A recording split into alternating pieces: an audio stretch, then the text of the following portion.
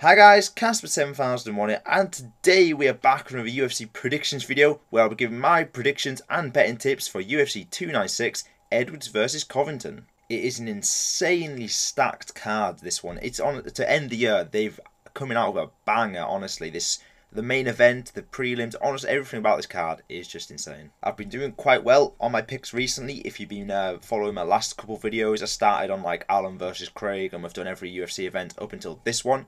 And we're going to jump straight into it. We've got 1, 2, 3, 4, 5, 6, 7, 8, 9, 10, 11, 12, 13, 14 fights. Damn, it is stacked, this card. And we kick it off with the early prelim of Randy Brown and Muslim Salikhov. And I think I know who I'm going to go with this one. I'm going to pick Randy Brown. I mean, he did lose to Jack Della Maddalena not too long ago.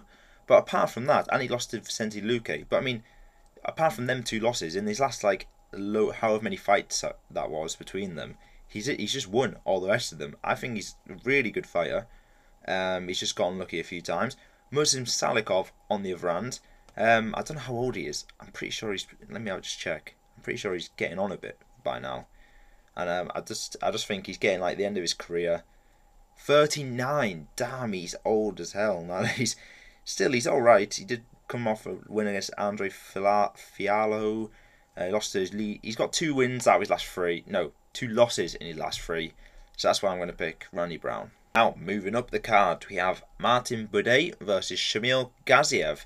And to be honest with you, it's probably a 50-50 if I'm being honest. It's like a heavyweight matchup. It only takes one like punch and it puts one of them out. So I'm going to go with Shamil Gaziev. I just feel like I watched his performance on the Contender Series, so I actually know who this guy is. Even I think this is his first fight in the UFC right here, and he got the submission. So he shows he's got a load of KOs and he's got a few submissions on his record. So I think he is the pick to go for.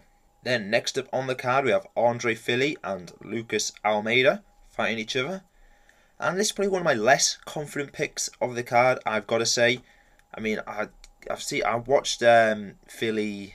I watched him lose to Woods, so that wasn't the best. He's only had 1 win in his last 1, 2, 3, 4. He's only had 1 win in his last 5 performances. So he's 22-10. So he's not bad. Obviously, he won no contest in there as well. But Lucas Almeida on the other hand, he's Brazilian, already a good sign. 14-2. He is coming off submission to Pat Sabatini, but Pat Sabatini is pretty good, I've got to say. And he's got a few. He's got submission, KO. I think Lucas Almeida will get this done. Yeah, Almeida, he's the younger guy.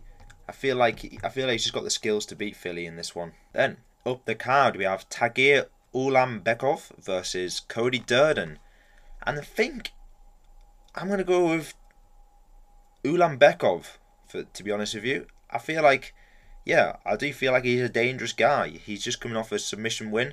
He did lose to Tim Elliott, but can you blame him? Like, Tim Elliott, we just watched him in his last fight, last weekend. I got a bet against him, and he actually proved me wrong. So, Tim Elliott, fair play to you. So, I'm not going to judge him for a decision loss to Tim Elliott. He beat Nascimento, I think he's on Bruno Silva. So, he has got a few good wins under his belt, Ulanbekov, and Durden. I mean, he's not bad either. I can't lie. He has like his last loss was against Makayev, and he's on quite a run at the minute. But it's a coin toss. I'm going to go with Ulanbekov. Moving up the card, we then have Alonzo Menifield versus Dustin Jacoby, and I think just Dustin Jacoby will get the win here. I watched his last fight. He knocked out in what was his name? Nzechukwu, and I thought that was a really good performance. I think I picked Nzechukwu to win that one. He proved me wrong. So I feel like he's lost to Khalil Roundtree and Mirza Kananov, but to be fair, he's got a lot of wins under his belt and a few good wins as well. And I just feel like Menifield, he's not that great really. Like he beat Jimmy Crute by submission, fair enough, but then he did draw to him in their last fight. So and he did, and also I can't get past the William Knight loss on your record, mate. That is not good. But yeah, Dustin Jacoby, I think he'll do it. And the next fight on the card is Casey O'Neill versus Ariane Lipski. And we get our first women's fight of the night. As you know, I'm terrible. Well, I think I'm like 50-50 with every women's fight I've predicted so far on this channel. I just can't predict them, man. I sometimes get them right, sometimes fails horribly. Who knows? But I am going to pick Casey O'Neill to win this one. It says in here she's Scottish. That's good. I'm English, so I'll root for her. But yeah, she's 9-1. She's only lost her last fight, which is decision to Jennifer Maia. So I think she looks quite dangerous. She's got a few KOs, a few submissions. I think Casey O'Neill will win this one. Obviously, Lipski's not a bad fighter. I mean, she's coming off 2 decision wins, but one of them was a split decision to Gatto, and she also lost to Shevchenko, and I think Casey O'Neill actually beat her. So yeah, I think Casey O'Neill will do this one. Now we have an interesting fight here: Cody Garbrandt versus Brian Kelleher. I do think Cody Garbrandt will win this one. Just the fact that it's like I think they're trying to give him a win, because Brian Kelleher, he's not that good really. 24-14. I mean, he's got a lot of wins, but I mean, he's quite a few losses. He's coming off 2 submission losses as well. One to Rakhmonov and Mario Bautista, both in the first round. So he's not got a great like win streak or anything coming into this. He's never actually been knocked out before. Well, no, he's been knocked out once in his entire career, which is crazy to be fair. So I don't know if Garbrandt will get this done by knockout, but I definitely feel like Garbrandt will win this one. Then next up, it's the second women's fight on the card: Irene Aldana versus Carol Rosa. And although Aldana looked terrible against Amanda Nunes in her last fight, I am going to pick her to win this one. I mean, if she actually threw a punch, it would help her, to be honest. So I feel like she'll have learned from that loss, and she'll come up better against Carol Rosa, who is still a decent fighter. I've got to give it to her. She's coming off if you just look at women's records, just decisions. Like, Rosa ain't finishing anyone realistically. She's had 11 decisions in her time. So I just think Aldana will just win this one either by knockout or decision. Now, next up on the card, we have quite a good fight. I'm looking forward to this one actually. Josh Emmet versus Bryce Mitchell.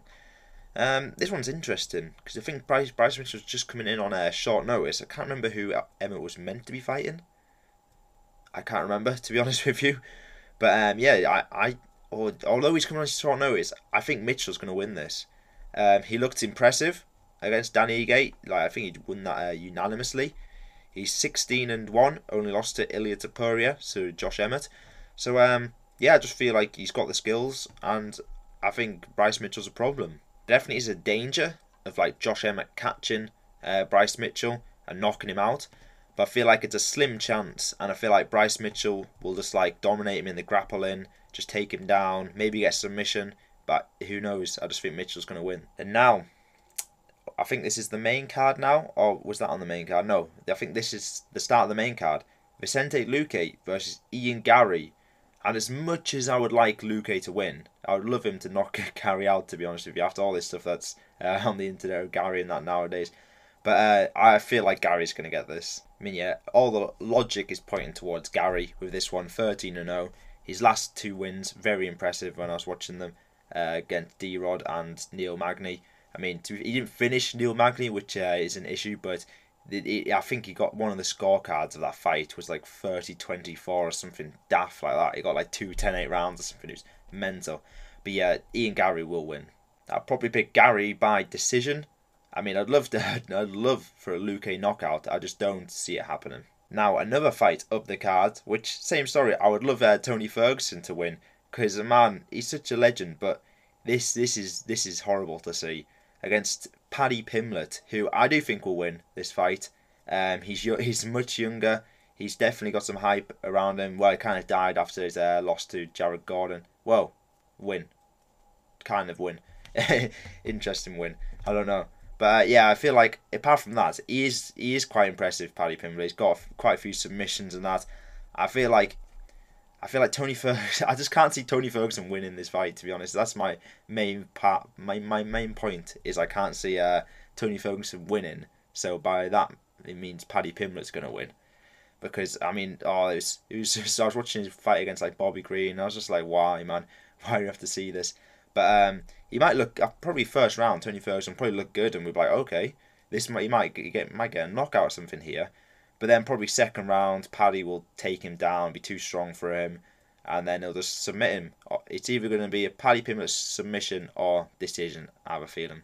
Damn, I forgot how stacked this card was. We're still on the main card, and we've got Shavkat Rakhmonov versus Stephen Wonderboy Thompson. Now this it's a good fight, like on paper, but realistically, Shavkat is gonna dominate Wonderboy. 17, like this is his record's mental. 17-0, 17 finishes. Like, imagine he beats Stephen Thompson, then goes on and wins the title undefeated, and all of his wins are like finishes. That would be just incredible. Yeah, Shavkat's definitely the biggest problem at welterweight. I don't think Wonderboy will be able to stop him. I'm not gonna lie to you. I mean, he beat Kevin Holland. That was brutal, but he did lose to Bilal Muhammad and Gilbert Burns, both by decision. So I do feel like it's going to be a Shavkat submission. And now to the co-main event. Another title fight here, because there's two on this card, which isn't mental. I am so looking forward to this card. I don't know how many times I said that, but I cannot wait. I cannot wait. We have Alexander Pantoja versus Brandon Royval. And I know who I think I'm going to pick here. Let me just have another look. Pantoja is 26-5. Very good record at the minute. He actually, this is rematch. I don't think I didn't see. If you didn't know, I'm pretty new to MMA. I've only started watching like since December last year or something. So I've not, apart from like fights I've watched on replay and that, I've not seen a lot of fights. But yeah, this is actually a rematch. I didn't even realise. So he actually got the submission last time. Fair enough. Brandon Royval, 15-6. I do feel like Pantoja will win this one. I mean, I saw his performance against Moreno was enough to tell me he's a good champion. I mean, Royval, I just don't think he's at the same skill level as Pantoja, and he's already been beat by him before, so I'm going to pick Pantoja. And now, the main event. You know who I'm picking. Leon Edwards is going to win this. Like, is it even a competition, really? I mean, Colby hasn't fought in like over a year, and that was his win over Masvidal. I mean, then he lost to Usman, beat Woodley, then lost to Usman before that as well. I like Edwards just looked so impressive in his last, when he beat Usman, like when he the rematch when he beat Usman again. I think he's just on a different level. I mean, in all respects, I mean, I think Bilal Muhammad should, in theory, be given the title shot realistically, because he is on like a massive win streak. But no one wants to see that, so I guess we've got Colby instead. Probably definitely doesn't deserve the title shot, but I'm all for it. If it means Leon Edwards wins, it means he wins. I feel like it'll be an Edwards decision win, but if he finds a knockout, I'll be happy either way. So guys, there's my predictions for this week's UFC card, Edwards versus Covington. If you guys agree or disagree, let me know down in the comments below. If you guys enjoy this type of content, make sure you go down below, hit that subscribe button and hit that like button. It means a lot to me. We're on our way to 1,000 subs, so every sub is much appreciated. So that's all for today's video. I'm very much looking forward to this card, so I'll see you guys then.